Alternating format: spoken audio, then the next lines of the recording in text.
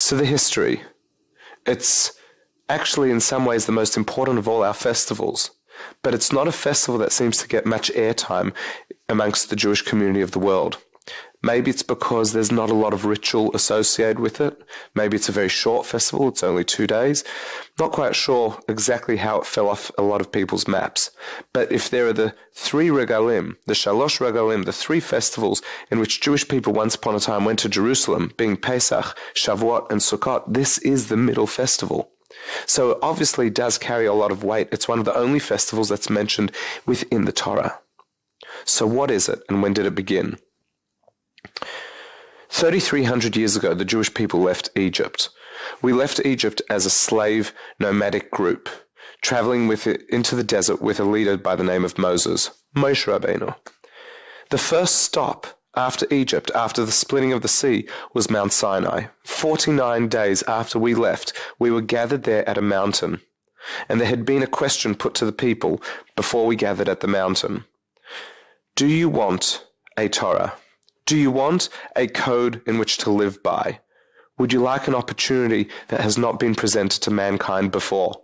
Now, the Talmud tells us that for the sake of justice and for the sake of equality, there was a series of, well, this is a midrashic story, but there was a series of requests put to all the different nations of the world via their ministering angel as to whether or not anyone else was interested in adopting the Torah. And when the different ministering angels asked, what's in it? Whether it was the angel of Canaan or the angel of Moab or the other ancient nations of the world, they responded that they didn't want this code, they didn't want these laws, they didn't want this dogma in their life. It would challenge their status quo, whether it was the way they interpreted the laws of killing or whether it was the way they interpreted the laws of stealing. They didn't want change. The Jewish people responded, Na'aseh v'nishma. We will do, and then we will go on to learn and explore for the rest of our lives what it is that we're doing as a ritual. And from there, custom would become spiritual practice. So 3,300 years ago, the question was put, would you like the Torah? Would you like a code of conduct? Something that will completely change you from being a group of slaves that have gone free to a people with a purpose? And the people said, yes, please. Na'aseh v'nishma. We will do and we will listen. We will do and we will explore the deeper learnings of this teaching.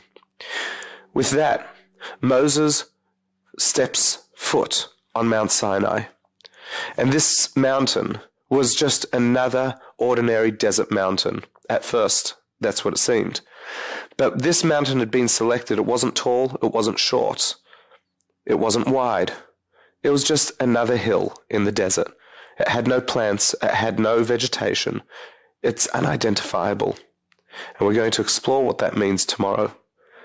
Hashem said, once you step foot and walk up that mountain, Moses, I want to ensure that no one else walks on this mountain because it will be temporarily holy. It will be a place that we are going to present the people with the 10 Commandments and the whole Torah.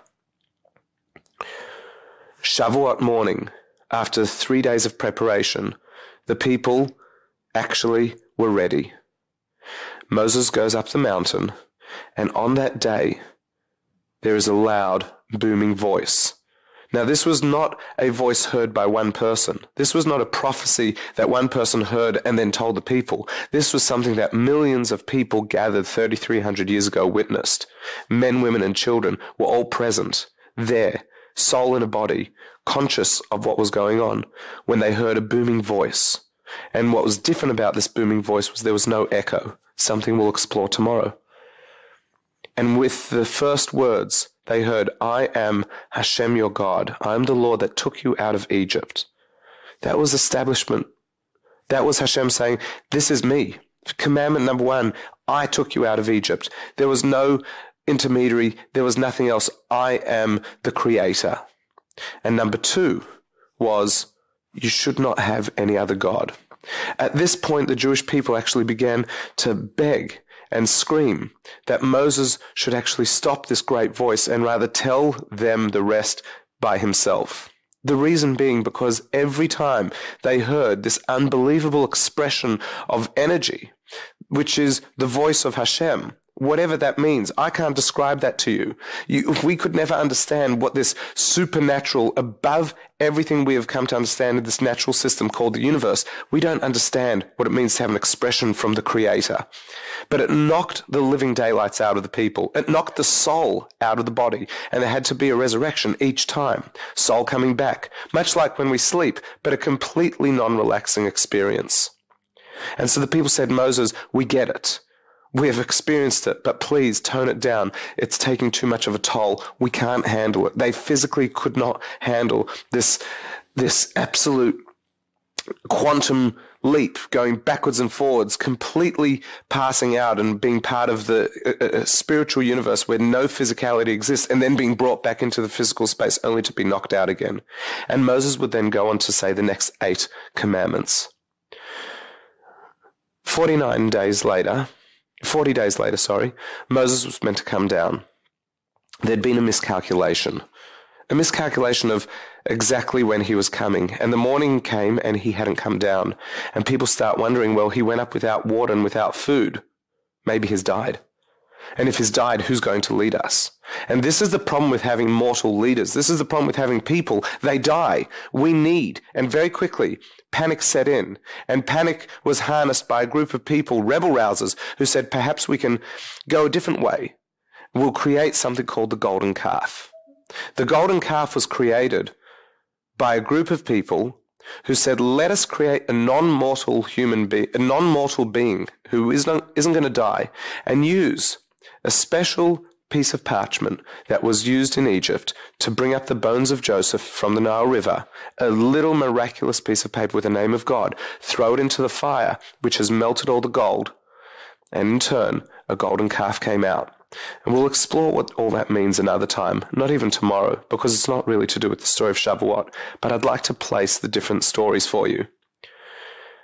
God says to Moses, we just did this thing 40 days ago. We just told the people you cannot have another God, and all of a sudden they've got this physical image, this living golden calf, and they're worshipping it as some sort of intermediary because they don't want a relationship directly with me and they don't have a trust in you. I'm going to destroy the world. I'm going to destroy the people.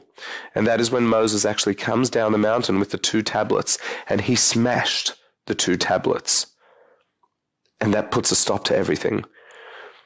What would happen from there is Moses would go on to beg for forgiveness for the people. There would be a tshuva, there'd be a process of repenting, of changing, of recovering. And then Moses would go back up the mountain a 3rd time, and this time to collect the 2nd set of tablets. So that just places the first set of 2 tablets, the breaking, and the 2nd set. Let's now come back to Shavuot. Before any of that happened, Moses went up, and God said the first 2 commandments. And the people heard, and then Moses said the second 8. The last 8, I should say. What was it that they received? Shavuot is not just a celebration of 10 commandments. Shavuot is not just a celebration of receiving the Torah. Shavuot is an unbelievable celebration of a change in the universe. For the first 2,000, almost 500 years of existence, people were in the dark. People tried to identify their spirituality. People had to make discovery. People had different religions. Abraham, Yitzchak, and Yaakov and their wives and some of their kids adopted monotheism because they discovered monotheism. They had never been taught monotheism. This was the first time that a group of people would be told, here is a spiritual code of life.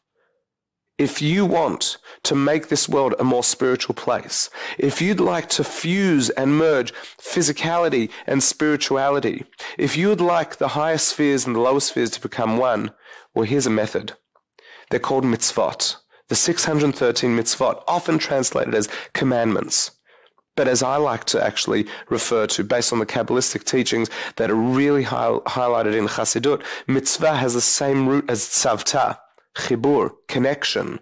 And therefore, these are not 613 commandments. These are 613 methods of connection. You can do what you want. You can choose that the Torah is a dogmatic legal system there to govern the people, or you can see it as a spiritual way of life. 613 methods of meaningful life. 613 ways of connecting the physical with the spiritual. It's totally up to how you interpret Nishma. Na'aseh we will do, Nishma we will learn. You can learn it one way, you can learn it the other, or you can learn it as both. This Shavuot, go to shul, find some time, just do something to explore what is your interpretation of the mitzvot. Do you want it to be a legal system that governs the way you live, which is perfectly fine, and you're doing the traditions for tradition's sake? Or perhaps you'd like to do the traditions because you feel that there's some deeper meaning and spirituality in your action. Both are correct, because ultimately what the Torah called for on Shavuot was action. Shavuot is the festival in which we go from being slaves and going free to being a free people living with purpose. And for the subsequent 3,300 years, which is where we are today in the year 2013, we are a people with purpose. Our purpose? To make the world a more spiritually conscious place, filled with goodness, doing our mitzvot to improve this world. If you liked that video, hit the subscribe button and notification bell below for hours of the best Jewish content online.